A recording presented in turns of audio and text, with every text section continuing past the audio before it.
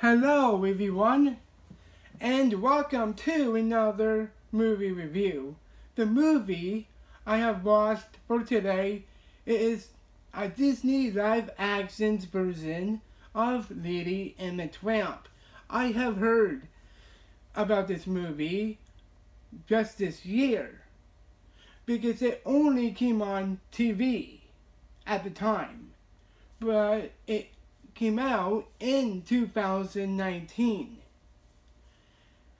And for the movie in general, I loved this movie 100%, and it has a much darker tone more than the cartoon did, which I loved that part of it.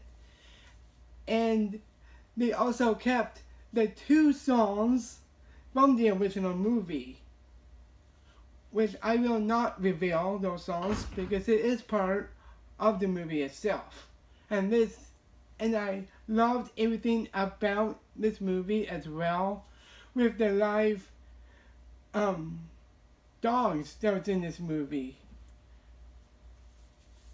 And there's one part in the movie that had live action cats. But that's all I'm gonna say about that. The movie is mostly about these dogs. And this has been my movie review for the live action Lady and the Tramp. I will have another movie review